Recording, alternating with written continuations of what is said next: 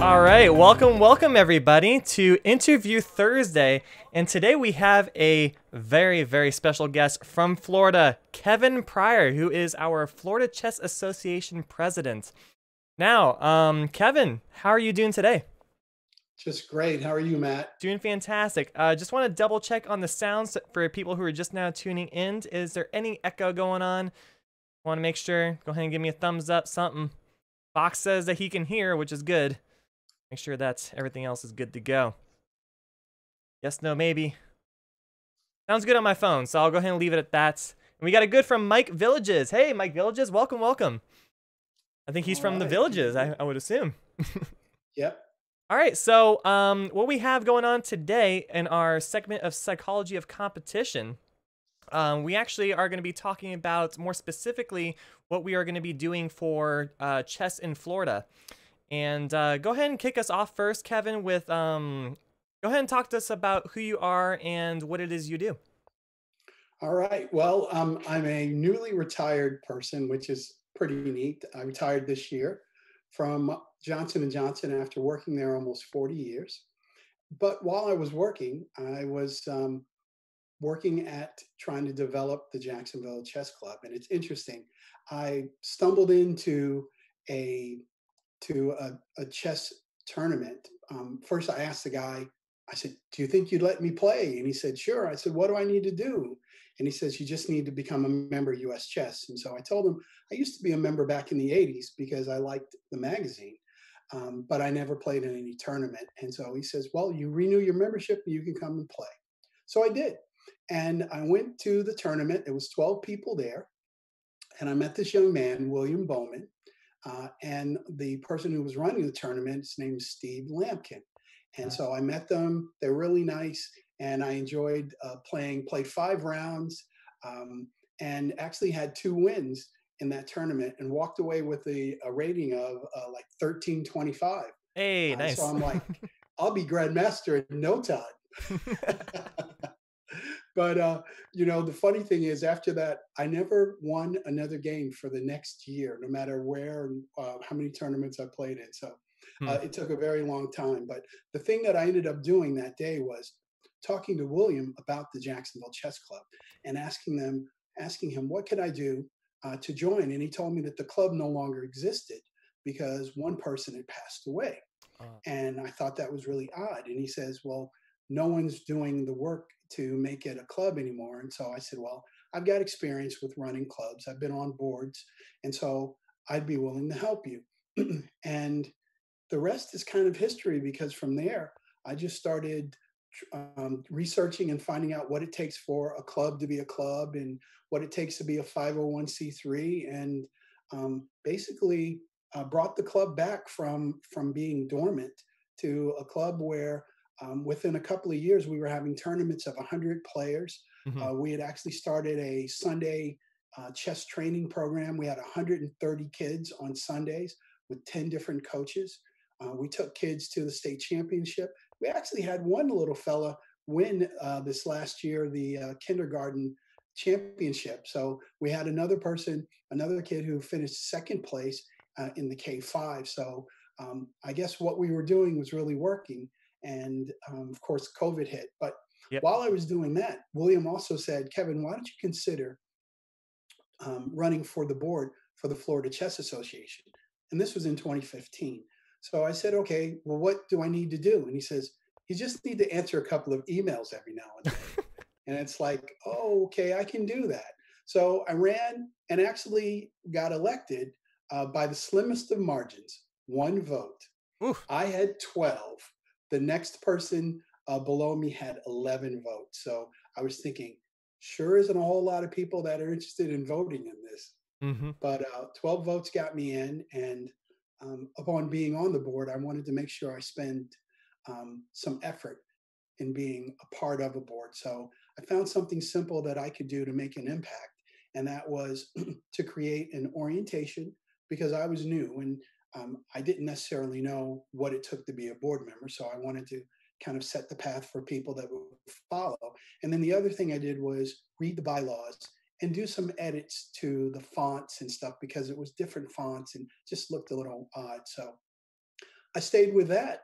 And the following a couple of years, I participated. But then in the third year on the board, I took on the project of completely redoing the website and rolling us over to to a computerized management system because we weren't renewing people, we weren't notifying them, and so this system would actually take care of that. So I led the project to do all the configuration, download, scrub the data, and now the website that you go to today is a result of that project. And then the following later that year, I ended up going to the delegates meeting for the U.S. chess delegates meeting. I was named a delegate, so I thought if I'm a delegate, I'm supposed to go to the delegates meeting. Um, well, I went and I was impressed by how big US chess is and all the different things that people do. And then I also was amazed because I was looking at some of the people that when I had that magazine back in the 80s and 90s, I'm looking at some of the people that I used to see on the magazine, be it, the former president, like Mr. Winston, and then there's like Al Lawrence. It's like these are people that I'd seen in the magazine. So I'm rubbing elbows with these folks, which I thought was pretty cool. Hmm. And then one other thing happened. I found this book that was called Chess Don, and it was written by a man from Florida whose name is Don Schultz. And he recently passed away. But in reading his book, it was his biography. And in reading that, I came to realize that there are people who are good at playing chess, and then there are people who are good at doing chess. Right. And I realize my strength is really more doing than playing. And so I've really spent more time doing chess than playing chess. And at the end of finishing that book, I really felt that when I coupled that with the experience of going to the national delegates meeting, that maybe I could take on a bigger role with the FCA. And so in talking with the board, I offered myself as to be the president, and they accepted me as the president. And I immediately set off creating strategic initiatives and doing things that were part of normal activity in my prior life, as far as being a senior manager for Johnson and Johnson.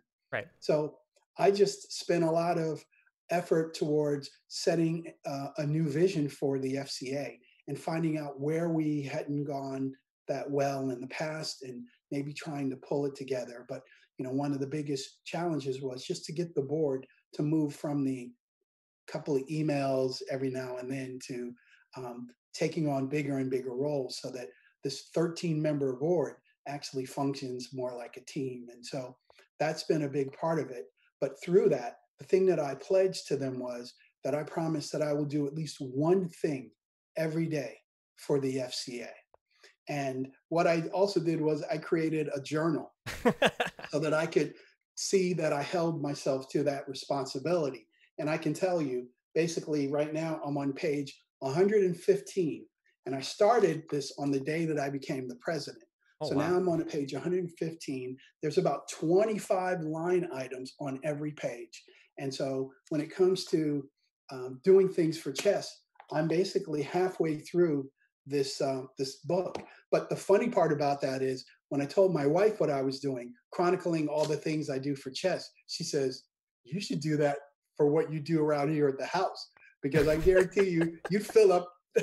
You wouldn't fill up the one for the house nearly as fast as the one you're filling up for chess. So it was kind of a funny little inside joke Hmm. between me and my wife. But the main thing is, I really wanted to help the Florida Chess Association become something that I understood it to be back at the time when Don Schultz and Frank Guadalupe and some of the other folks were leading.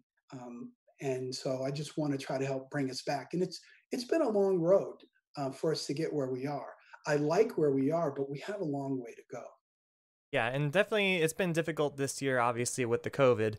But in the year that I've been the secretary, you have been an amazing influence, and I've learned a lot from you as the president of the FCA. So thank you so much. You really do a lot for all of us, and I hope you can continue to do that in the future as well. Well, Ryan, I thank you too, because you've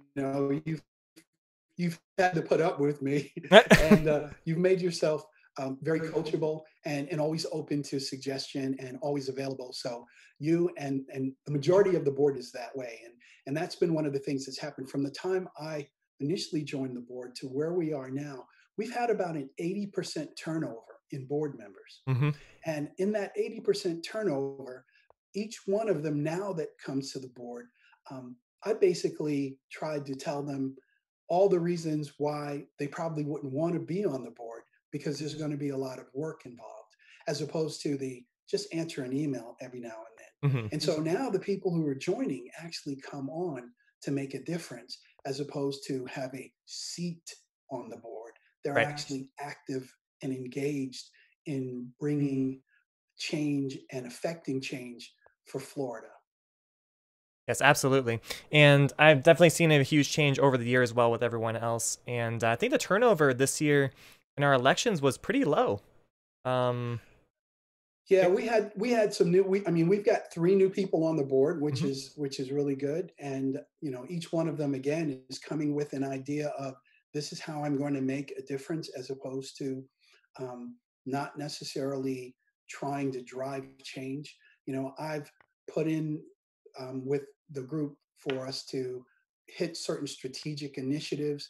Last year, one of them was for us to turn around what was the loss of income and loss of money year over year.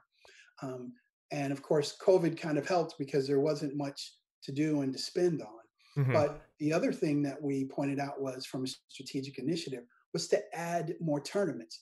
Because when it comes to a state association, the US Chess Federation gives you certain guidelines that they say you're going to need to do this to be a recognized state affiliate. Those things are expected, they're requirements. And it's simple things like you have to pay your dues, you have to make sure that you've got some type of communication device like a newsletter or something like that. You need to hold a championship.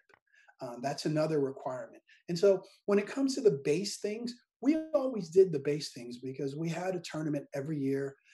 And we even had scholastic tournaments, every year. So the thing that we wanted to do for 2020 was to double the slate of tournaments. And so we actually had on the books a women's tournament, which was coming right on the heels of the Scholastic tournament, and then a senior tournament. And so both of those were actually actively being worked on. In fact, the girls tournament, the women's tournament was already in place. I mean, you were helping to actually Yep. make it happen. And it wasn't until the day before the tournament that the venue pulled the plug on us. Hmm.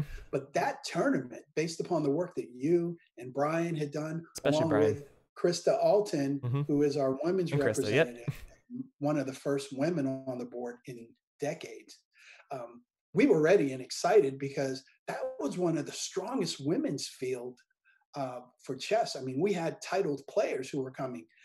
And so it's a shame that we didn't get to hold that because it was very impressive. And then part of the reason why we were doing that was because, I filled out the request for a grant with US Chess to help fund it. And they accepted our offer. So that was great. So, one of the things that we've done differently now is we've tried to be more of a national group, getting national recognition. Hmm. And we also submitted Harvey Lehrman, who is our longtime newsletter editor, for a national award with the Chess Journalists of America. I looked at the list and the criteria, and there was one that was called Special Recognition.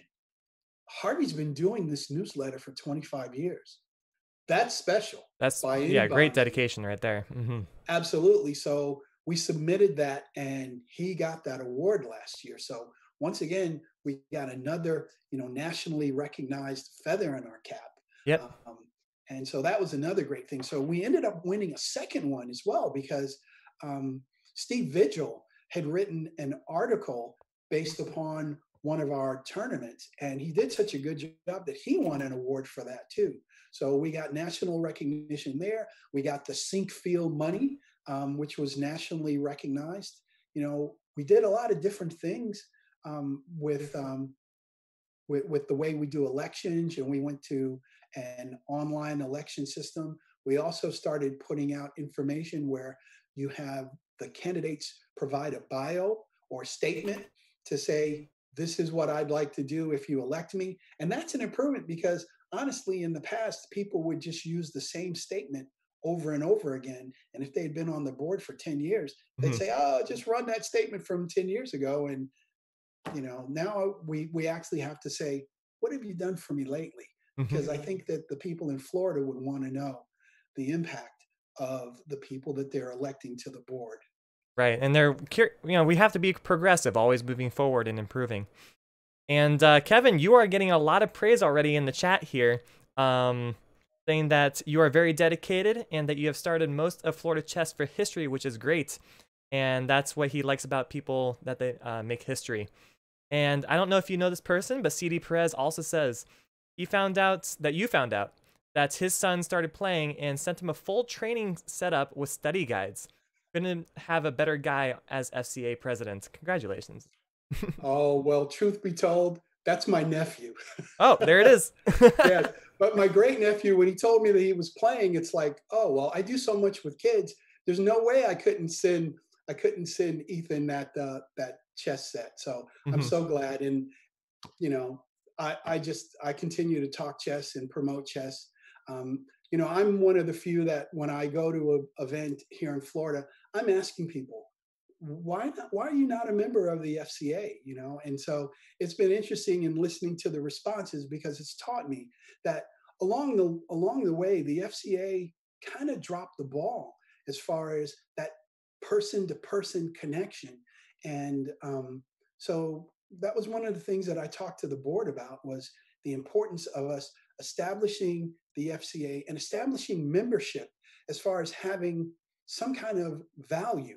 Because when I'd ask a person, why are you not a member of the FCA? They'd say, I see no reason to join. Mhm. And so the value proposition became something that was a concern. And so one of the things that I turned to the board and said was, whenever we do something, even if it means hiring floor TDs for our events, we only want to use members of the Florida Chess Association Right. because that way people see, well, that was a great way for me to get TD experience. And without that, then you don't get a chance to actually do that because our tournaments are big. We can have a 300 player tournament, and short of going to a national event, you're not going to get that kind of experience credit uh, unless you're a member of the Florida Chess Association. So Mhm. that was one of the aspects that I looked at to say, we've got to make sure that people know that there's value in being a member. And that's just the beginning of where we need to go with that. Especially, and now we're getting modernized. Lots of stuff is moving online. We have a lot of new tournaments being hosted online from all over Florida, all over the U.S. And currently, Florida is representing. So we have Florida players representing Florida in the States Cup. Just yesterday, we played against North Carolina and were able to win with a. Don't quote me. It was a record of shoot, I messed up. 5-11, I think. It was pretty good. So definitely moving forward still. And Well, I'll tell you Harvey what, Lerman I'm here very is in. proud of the work that you and Brian are doing for pushing the envelope. I mean, you guys are tech. You're at the point of the spear on our tech, and events and shows like this is really great. The work that you guys are doing, I mean, that's just a fire that you want to throw gasoline on. And Right. so I'm a big fan, which is why when I get the email that says you guys are live, I jump in. I come in as Jack CC1, Hmm. but I'm always happy to jump in there because one of the strategic initiatives that we started or put out there for last year and carried on for this year was to continue to expand our social media footprint, with podcasts and videos, Hmm. also supporting podcasts like the Perpetual Chess podcast. Those are great shows that I really appreciate. So the fact that we can get out there, part of our mandate and charter is to help promote chess. And we've done that by sending money to schools and providing different things. In fact, thinking about it last year, we had a big, big impact for chess in the area or the space of the Florida School for the Deaf and the Blind. um, Myself and and my partner that I work with on Scholastic in Jacksonville, George Foote, and we run Scholastic tournaments. Hmm. And I got an email from a guy who's a teacher at the Florida School for the Deaf and the Blind, and he said, I'd like to bring some of my kids. What do I need to do? And I'm like, well, they need to be members of US Chess. And he's like, well, they don't have a lot of money. He's like, you know what? They're blind? He's like, yeah. He's like, you have your own braille boards? He says, yes, we have braille boards. So don't worry about it. Between George and I, we'll make sure that they get the US Chess membership. That's not an issue. Well, they come to the tournament. 3 kids show up and they've got the canes and they're touching the floor with the canes, and everybody is just silent. And they sit down and they're getting beat. I mean, it's just the kids that are playing them. We had to actually have the helper person to move the board. Right. But one of the little kids was pretty doggone good. And he ended up in that first tournament drawing a kid, All a right. sighted kid. So once again, that's another thing where we looked at it and went, we've got to see if we can help these guys. So we ended up helping them, and they came back to another tournament. And the one little kid, his name is Kyrie, he ends up winning a game against a sighted player. And another little fella got a draw. So we were like, oh, this is amazing. So I go to the school, I meet with folks at the school, and I say, we are going to just commit either the Jacksonville Chess Club or the Florida Chess Association. We're going to make sure that we get you guys as much help as possible. And so I turned to the parents, and in Jacksonville, my Jacksonville group, I've got the best parents. I mean, they are just amazing. They're so supportive of me. They're supportive of the kids. They're supportive of the program. There's nothing that they wouldn't do.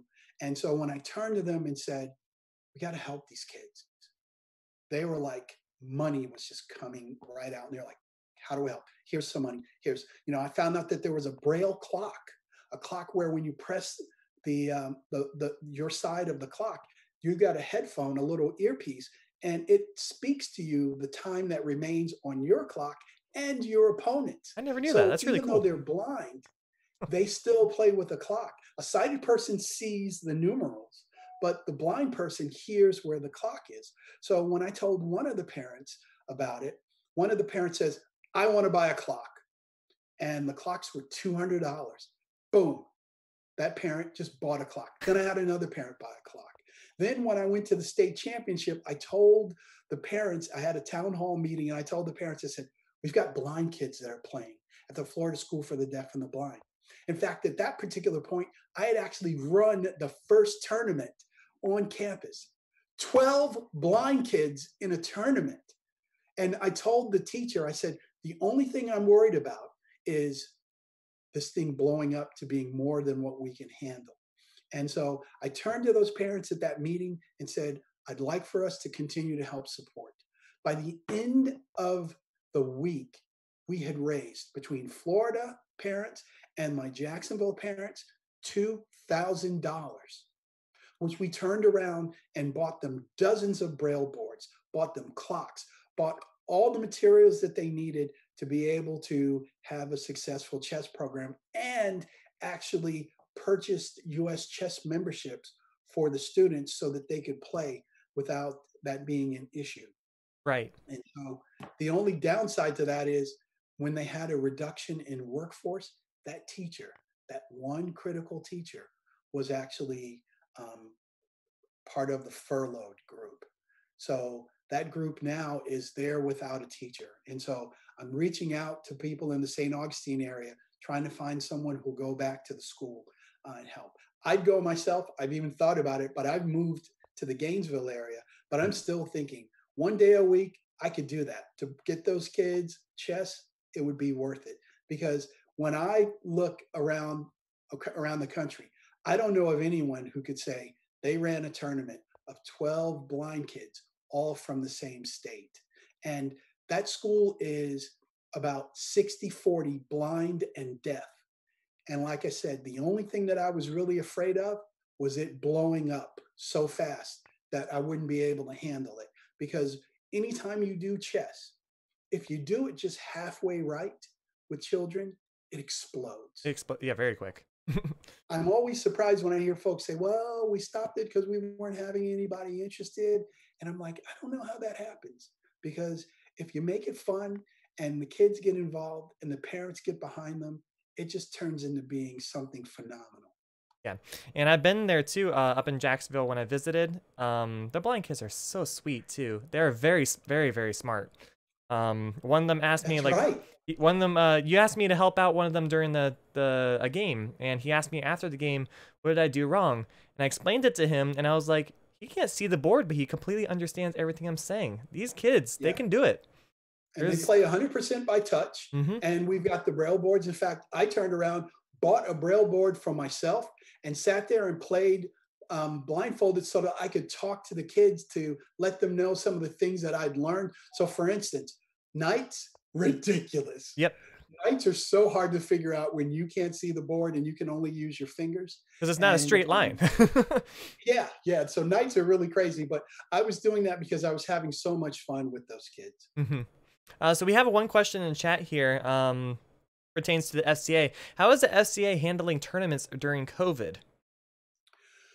Well, we had tournaments planned and we ended up losing out on them. But what I've asked is that our vice president for the FCA is in charge of our events. And so I've asked him to see if we can pull off at least a women's event and maybe a senior event Hmm. online because we've gotten some experience now based upon what US Chess has done and what the Continental Chess Association has done. And so the blueprint has been laid. So we're about to set up an online tournament so at least we can get in and get some 2020 activity for a championship for the seniors and for women. It was one of the things that we laid out for 2020, and I was hoping we could still get to it. Yeah, that would be excellent if we could. And we also have Harvey Lerman in the chat here. How's it going, Harvey? So we also have a small bit of uh, information about Harvey. We actually renamed the state championship after him. So Kevin, maybe you can help me out with explaining how that came about. Well, I've to me, Harvey is an absolute treasure. Hmm. And I'm just so glad that we have him. I'm glad, 25 years yes, 25 and more. and more. And Yeah. not only that, but there's certain things that happen that you don't have to worry about. And you always feel good about that when you're leading an organization. And Harvey and the newsletter, it's like clockwork. He stays on top of that. And so the fact that he's been supporting Florida Chess for as long as he has, when that suggestion came up and we ran it by the board deliberated on it and it was voted and accepted to rename the state championship from the Dinker Hmm. to the Lehrman. And I mean, honestly, I can't say much more about. I can't say enough about how much you have helped chess in Florida. But I'm sure that the viewers would like to know. Besides chess, what do you like to do? Well, it's interesting. Now that I'm retired, I spend a lot of time working in a yard. We purchased a new home Hmm. here in the Gainesville area. It requires a lot of yard work. And so I spend a lot of time in the yard. And also, my wife and I, since we've both retired, we're taking music lessons. So I take piano lessons, she takes guitar lessons. And so I've been building my repertoire. I'm really good. I've got Mary Had a Little Lamb down. Great. Three Blind Mice, Row, Row, Row Your Boat. My repertoire is getting deep. And this guy, he sent us photos too of his family. Everyone's swimming in the pool, having a great time. Man, the retired life's got to be great. Retired life is great. The funny thing about it, though, is I really anticipated retiring and spending a lot more time studying chess, studying openings, studying end games, just breaking it down so that I could get better.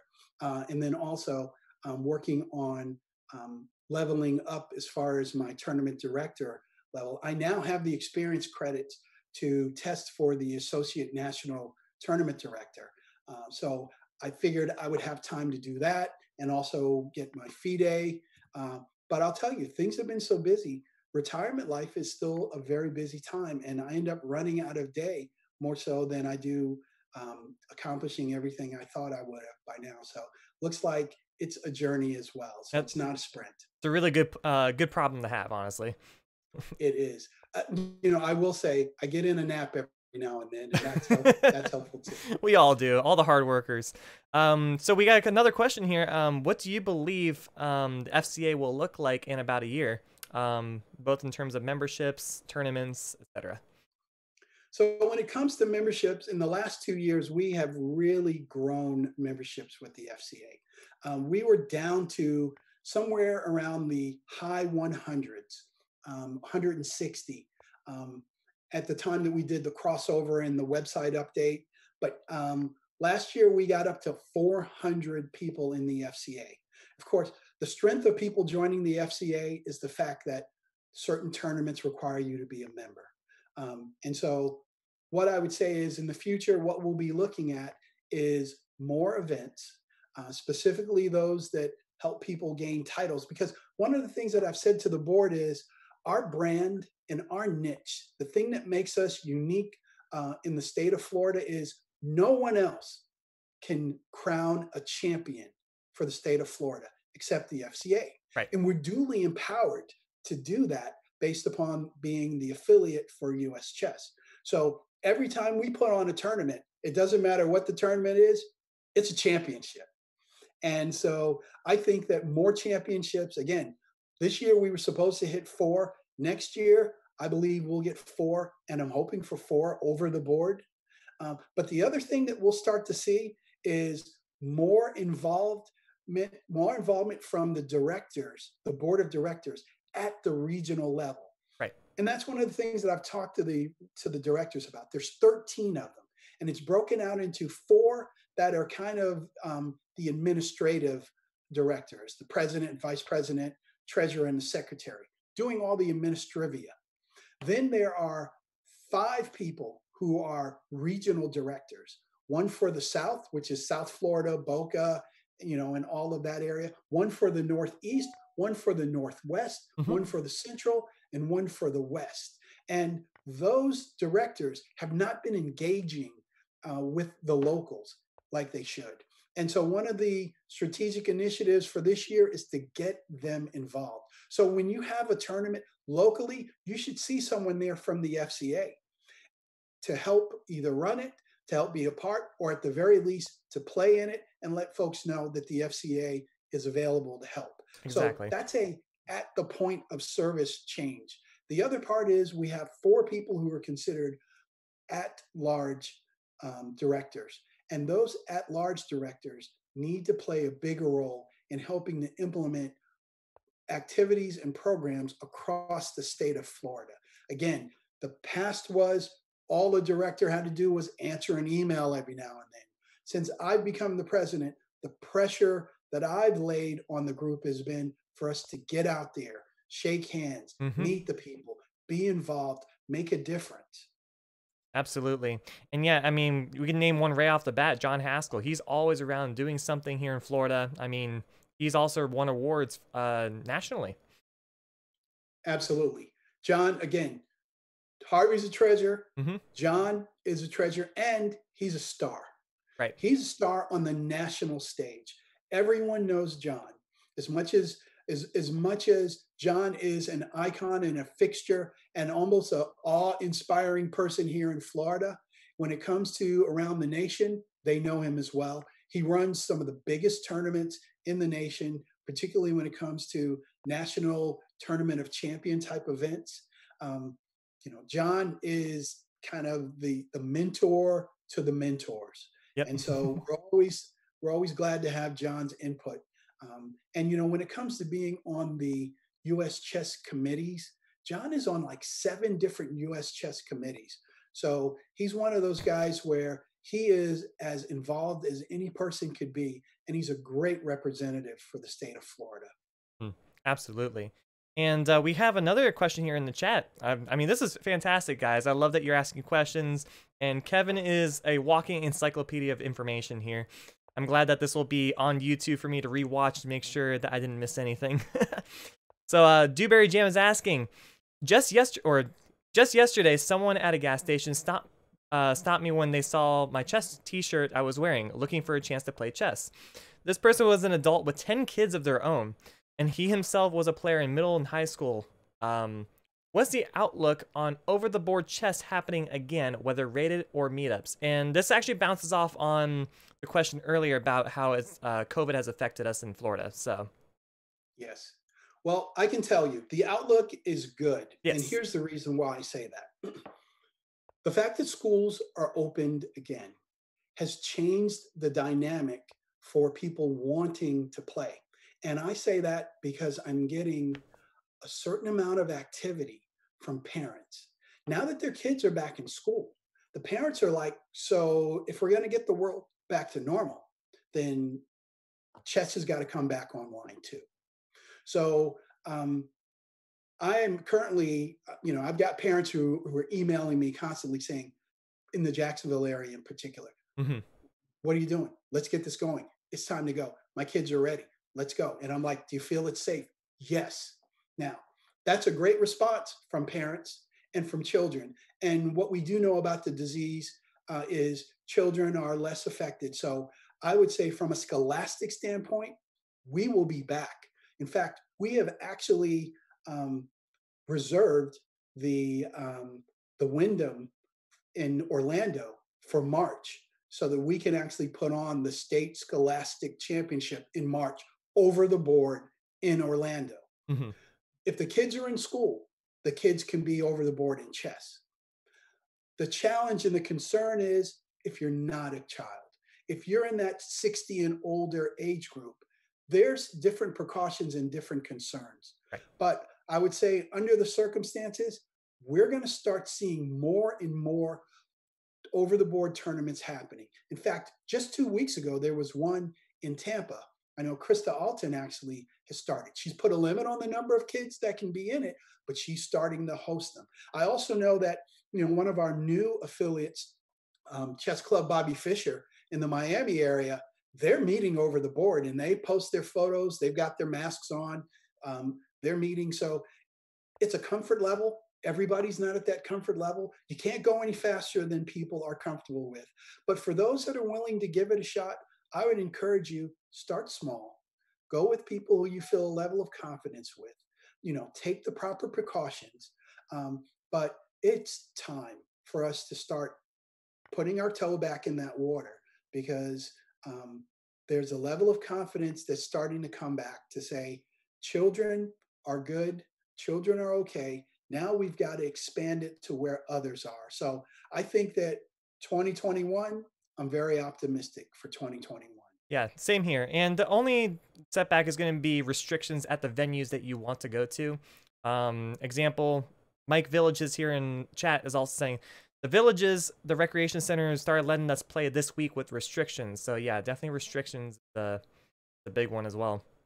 And Dewberry also asking, do you have any idea what the protocols will be, such as wearing masks, hand sanitizer? I mean, personally, I think we would definitely have all that as part of protocols. Yeah, I mean, we It haven't depends on the size canonized too. what would be our protocol. We haven't actually put it in writing, but I think Hmm. that we would follow the guidelines of what we've seen others do. There could be limits. There would probably be masks. In fact, we actually allowed masks at our March Scholastic Championship, and that was right as it was breaking. And so some people wore masks, some didn't. The comfort level was different then than it is now. But I would say that we as a board need to define that criteria, and then we'd roll it out. Yep. And I am Yang in the chat also is saying that he's been playing in FIDE tournaments he will be playing one in Virginia in November. So I think we have one also coming up in December in Orlando. Is that true? I think there's a So, Scholastic one happening. so I got the Chess if Life it is, it's magazine. not us. Okay. There may be something else. But I can tell you that there have been over the board norm tournaments Yes. in Charlotte. Mm-hmm. So Peter up there in Charlotte, I mean, he's done an amazing job with that program. But he started having over the board tournaments. So it's coming back. And again, it's a comfort level that if you're not comfortable, you don't have to participate. But there are some people that are ready to go. And I can tell you that from the Jacksonville Chess Club standpoint, we are just about ready to start back on our Tuesday night program. For 5 solid years, we had tournaments every Tuesday night Hmm. in Jacksonville. And we ended up getting to the point of where we were regularly pulling about 30 players every Tuesday over the board. And we had it broken into two sections, adult, or actually stronger players, and then children. But I get the emails from the parents who are like, so Kevin, what are we doing? Hello, McFly, McFly. They're ready to go. Pretty much, yeah. Yeah. Well, anyway, thank you so much so far with all this information. I'm having trouble keeping up, honestly. But Oh, guys, you're this doing fine. thank you, appreciate it. Definitely the chat is blowing up as well. It's hard to keep up. But this is the segment called Psychology of Chess Competition. I do want to have a couple questions for Kevin specifically about his personal students who have gone to tournaments.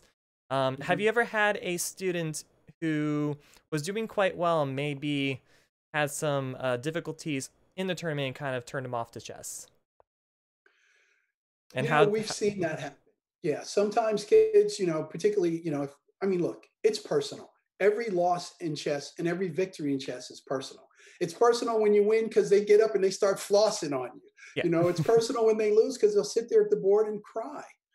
So yes, I've had players who, if they didn't get a level of success, they don't feel as good about it. But I'm going to tell you, the thing that makes the difference is, in my experience, is when the group becomes a bit of like a team. Now, it's hard to be a team in chess, particularly when it's not a school.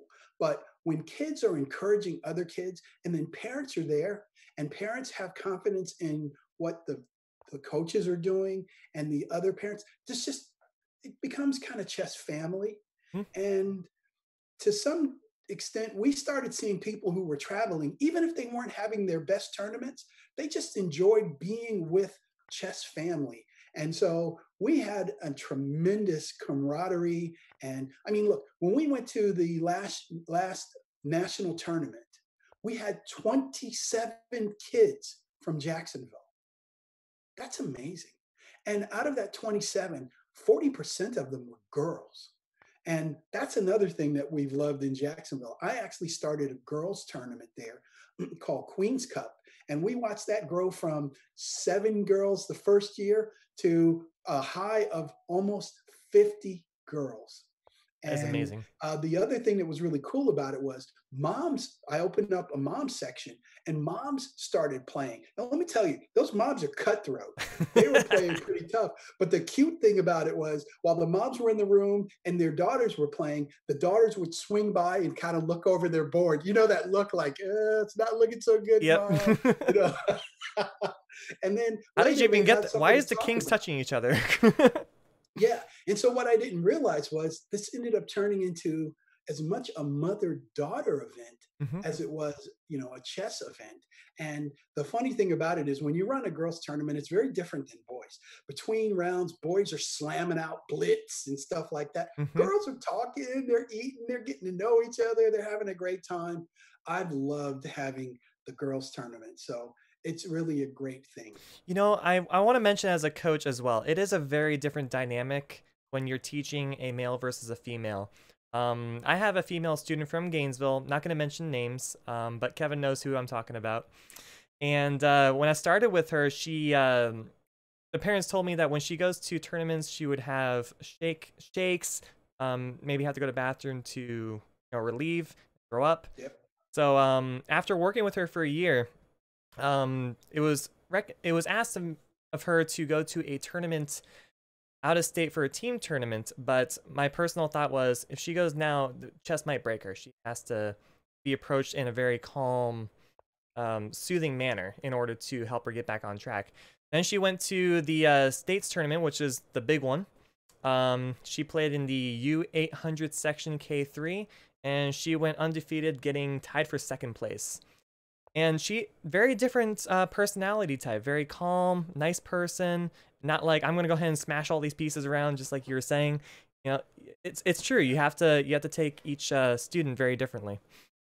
No, she was so happy. I remember, and you were happy too. Oh, I was That was a I was great time. ecstatic. You really were. I could barely keep it in too. I had to walk out of the room for a minute. Yeah, But yeah, that's great. Dewberry also makes a good point here in the chat that kids greatly dislike online chess. I agree very, very much. And there are times mentioning that you cannot see their body language, gestures, facial expressions. That is all very important and are factors in a game. Um, Personally, I don't want to look at a screen anymore. I want to play over the board. Just last week, I went down to Miami. There were 4 masters there, including, I remember his name. I think Oscar. He was the star of the Miami chess team, and they just made a movie out of it. Critical Thinking. Okay, critical thinking. Yeah, I forgot the name. If someone can help me in the chat, I'm sorry if I forgot his name. But anyway, going there, and I could not believe the shakes I had. I was so nervous to play over the board again, and it completely Yeah. threw me off. So yeah, it's important to get back to over the board chess. I agree with you, Dewberry. And I've had cries too. I'm 27. Gamerboy990, he says he had the pleasure of attending Mr. Pryor's events in the past. Very good seeing you again. He has a question though. He's teaching a 9-year-old how to effectively. Oh wait, let me rephrase it to grammar. I have a question. I'm teaching a 9-year-old how to. Wait, I'm having trouble reading this. I'm sorry. Oh, okay. I'm teaching a 9-year-old. How do you effectively teach him without boring him? All right. Well, I think the important thing is you need to show them how much you love the game. Yes. And then the other part too is break the game down into bite-sized pieces so that they get some comfort with what they're doing. Mm-hmm. Because I've worked with a few folks, like for instance, this one guy in Jacksonville. Um, his name is Eladio. Eladio can get any kid playing chess in about 5 minutes because he's got a simplified game that he starts them with. So I think the most important thing is for them to get a level of success Mm-hmm. and enjoy what they're doing, and then they'll just keep coming back because once you win, you release all of those endorphins and dopamine, and so you just get all excited about it, and then it takes on its own addictive quality. But if you're the teacher and you're just trashing them because you're just keeping it real against some little kid, they're not going to enjoy it. So I always find when I teach my class, I try to keep it entertaining and I have fun and I challenge them, but I also want to make sure that they feel good about what they're doing. Completely agree with that. Absolutely. I mean, you don't want to put them down right away, like for making a mistake. You have to show them, okay, you made a mistake. You can just learn from it and keep it simple. Always keep it simple. You don't need to go complicated, pull up the hardest tactic in the world and try to explain it. It's not. It'll actually turn them off even more. Yeah. So, all right. Excellent. So we have a special game here also from Kevin Pryor, who has graciously sent it to me. In psychology of competition, I would like to know about what has gone through your mind through the game here. He played this online, so he didn't get a chance to see his opponent. But No. honestly, guys, this was a really good game. What is your rating right now, Kevin? Or 1750 online. 1750 online. That is ridiculous. I think that's higher than my chess.com. Well, here's the funny thing. I don't get to play because I'm always doing chess. Mm-hmm. So that's why I say they're chess players and chess doers. Yep. I'm clearly more of a doer than a player. I dream of being a player. Mm-hmm. There's just so much that needs to be done that I put my chess playing on the back burner. And I think that if you're on the board, trying to deliver chess to a larger audience, your focus should be on doing over playing. So I live that. I walk that. And it's hard to find that balance. Brian's been giving me a lot of work too in the background, and I want to focus on my chess, but there's sometimes no time, especially when chess is your living and you're always looking at the board. Sometimes you just don't want to look at it anymore. It's kind of tough. Well, this particular game was a online one move at a time game, and so one of the things that I'd set up was to start learning different openings because I've always been more of a in-game focused person instead of an opening. In-game and then positional has kind of been the thing that I've tried to work on the most. But openings, I don't know very well. So this one, I was glad when the person opened with the French. All right. Because I don't know the French. So it caused me to go back and look and study and understand the French. Right. So this is one of those games. So All right, so go very ahead good. and play a move on the board real quick. Make sure that it comes up in real time for me. All right, so there There we we go. go. Perfect. All right. So I had white. Hmm. And by the way, this is the first time I've ever done anything like this as far as talk about my This is games. awesome. The person Also, was the I've person was rated very close to me at the time that we started this. The person was rated higher than me. He was a higher 1700, and so um, I'm a E4 player, and all my students they're laughing right now because they know I'm all about E4 and all about King's Gambit. mm-hmm. So when he opened up with the French, I was like, "Oh, this is the French. I don't know what to do." So I We. actually had to try to go and try to study up to learn more about the French. So when you're doing one game a day, that helps you to be able to learn something about it. So Mm-hmm. I just responded by trying to take control in the center, and then he did the typical French move. Yep. I took, which there's so many different ways that you can do it. He took Change. back, and then I always tell my kids, you have to develop your pieces. So knights before bishops is a good general rule. Everyone knows that. He followed suit, and I also got my bishop off the back row so I could be prepared for castling. He's prepared equally, and I bring the queen out just to kind of harass him a little bit and to see what is he going to do. Is he going to put his bishop in a position where he's going to be less effective? Yeah. So I'm like, okay, let's see what he's going to do. And he brings his queen out. So I'm like, okay, then I guess it's going to be queen for queen. And a little bit that I learned about the French is it's boring. Yes, very much. And it also leads mostly to draws. So Specifically I'm the like, exchange French, Kevin, and you're the one who initiated it. exactly. All right, let's go So ahead. I go and I take, and I'm thinking, okay, so now all I have to do is just hold on, play safe, and I'll get a draw. Mm-hmm. You've already made a move the same piece twice, which is excellent. Okay, that's right. So I bring the bishop out and attack a critical square because it's not defended. That's one of the things that I teach my kids. I'm not that strong a player, but the thing that I teach my kids are just good fundamentals to look for critical squares, squares that are not defended that you can attack because they have to respond. Mm-hmm. And then you are dictating the tempo, the initiative. So Right. I just try to follow the advice I gave my kids. By the way, So Kevin, we you're move doing forward. perfect right now. I love it. Yep. And then I bring this out because my history is normally they come out and attack that knight, and I didn't want to lose my pawn structure. Yes, and so I'm thinking, okay, if I can keep him off of that square, we'll see what goes there. So he castles. I bring out my knight because I want to get that knight open, so I have the option of going either way on castling. Mm-hmm. He creates the discovered check threat, and I need to respond to that. And so I castle long. And then he starts pushing pawns out, which I thought, okay, so he's going to try to pawn storm me. So it's a matter of whose pawns are faster. Exactly. So I'm thinking, all right, so let's see where this goes. And I decide that I'm going to go ahead and put some pressure up the e file, and that's because I've got a book that's about chess positions, and it talks a lot about taking control of files with rooks, and it's something that I also teach my kids that once you identify a file, you need to have your rook fight for the file, and just be willing to fight it out and win it. Mm-hmm. So I'm thinking I'm going to fight for this file. So right now my kids are like, yes, this is exactly what he tells us to do. All right. So he develops and gets that piece off the back row. He's certainly practicing what he preaches. I'm going to put additional pressure. Yes. Mm-hmm.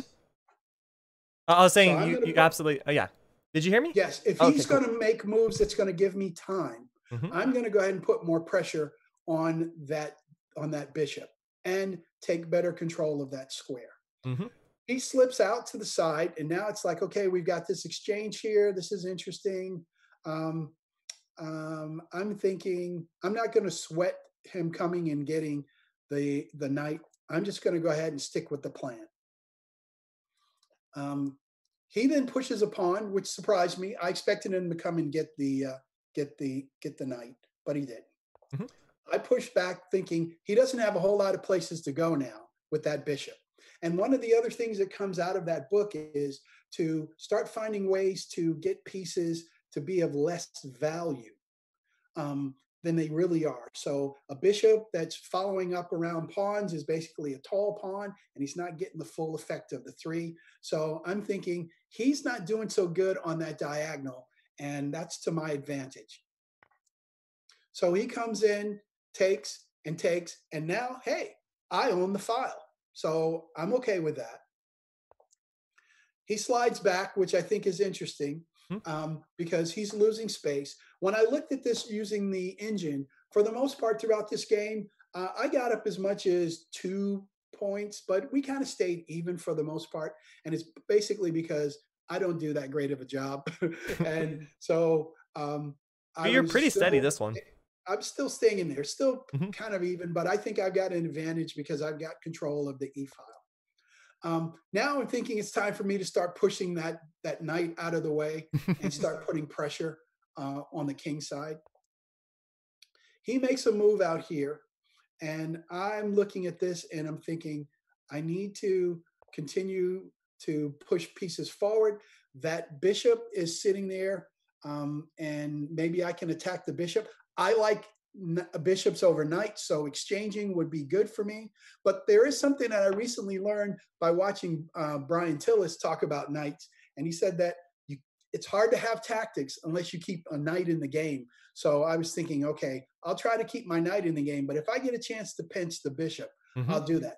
Plus, his black bishop is not very effective. So I'm thinking I'm still in pretty good shape. So he drops him back. How's it going, Bowman? Thank you for coming. He pushes again with the pawn. I push. So one of the things I learned from the very first chess book I had, which was called Larry Evans From Beginner to Expert, says when they attack a piece of higher value.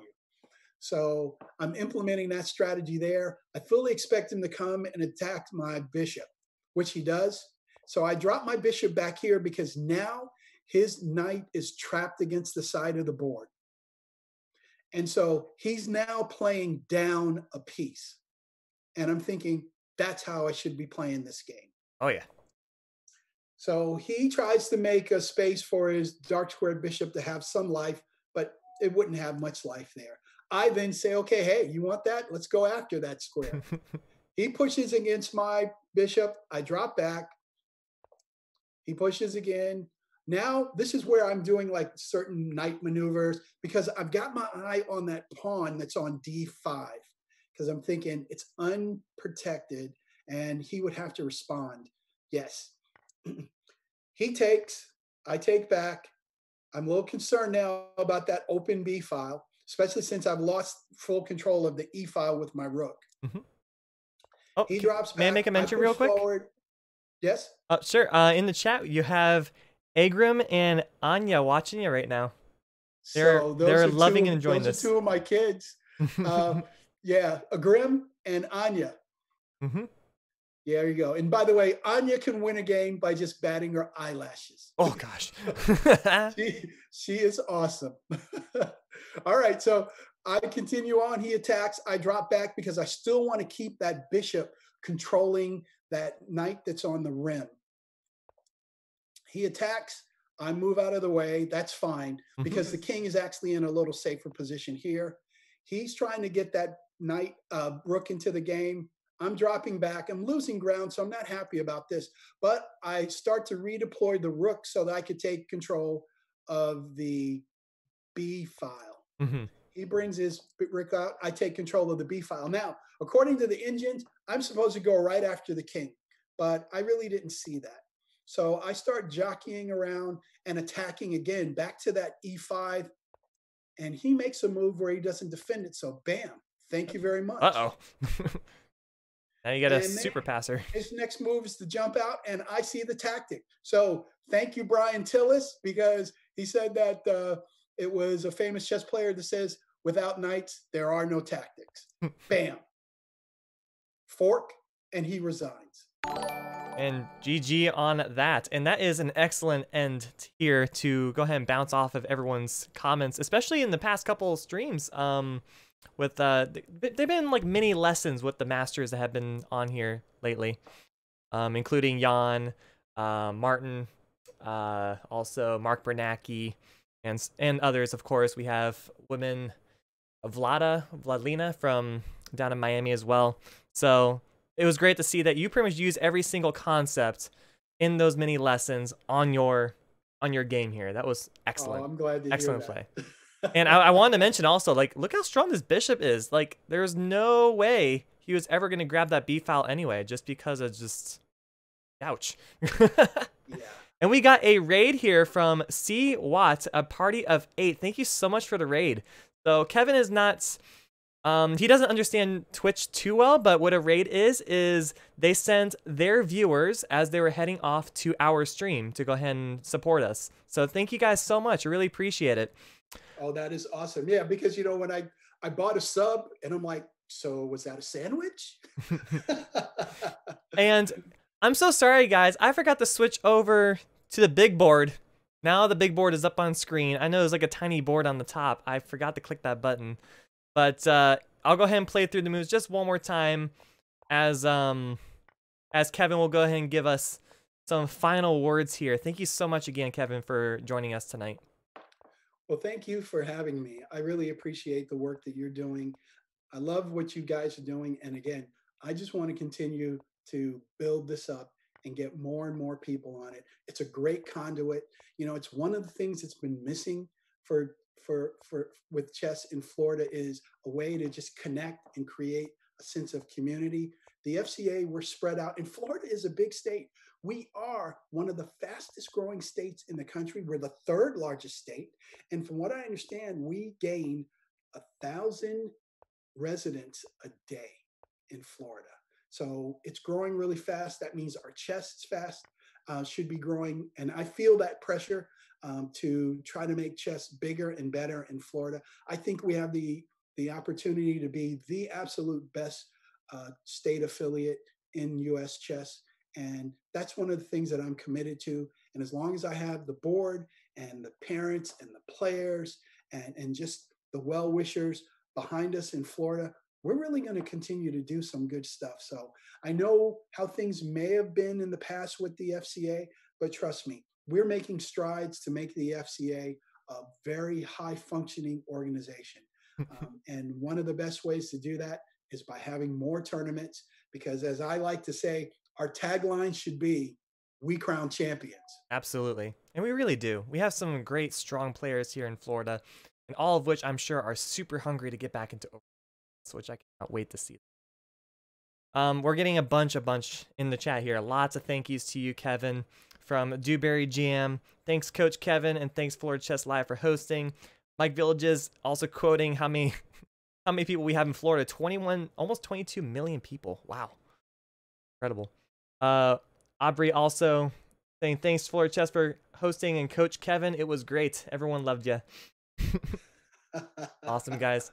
Well, anyway, thank you guys so much again. I loved having Kevin here. He could just talk and talk, and that's why I love that this is going to be saved on YouTube. Go ahead and check out the YouTube channel on Palm Beach Chess.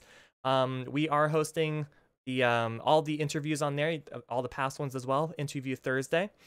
And one more thing here, we truly, yeah, Sweet Beta Jax also says, we truly missing over the board. Florida Chess rocks with a coach like you. Just like you, Kevin. All right. Thank you. All right, guys. All right.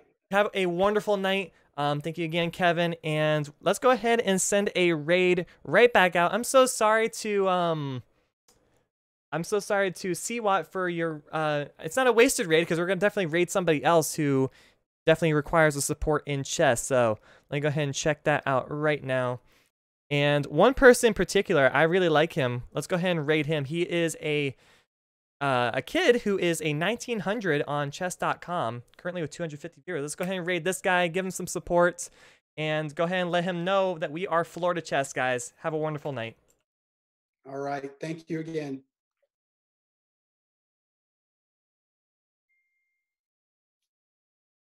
We're still technically online, Kevin, but we will be offline in about 6 seconds. Awesome.